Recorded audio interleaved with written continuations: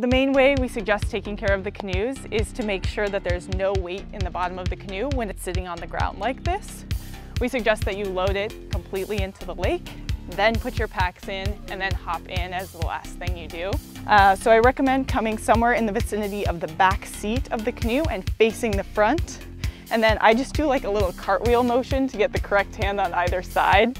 If you go straight down, you're gonna end up picking it up onto your shoulders like that. You'll know pretty quickly that you did something wrong. So once you've got the cartwheel down, you're gonna want thumbs inside the canoe, not on the outside. And then you're gonna bring it up onto the tops of your legs.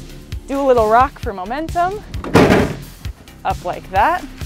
And then from here, someone else in your group can either jump underneath the yoke, or you can walk it forward yourself, lower it onto your shoulders, and then you just need a little bit of force to lift it off the ground.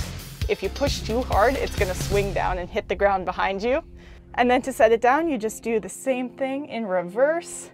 So put the nose down gently, lift it off, walk it back to the seat, and set it on the ground.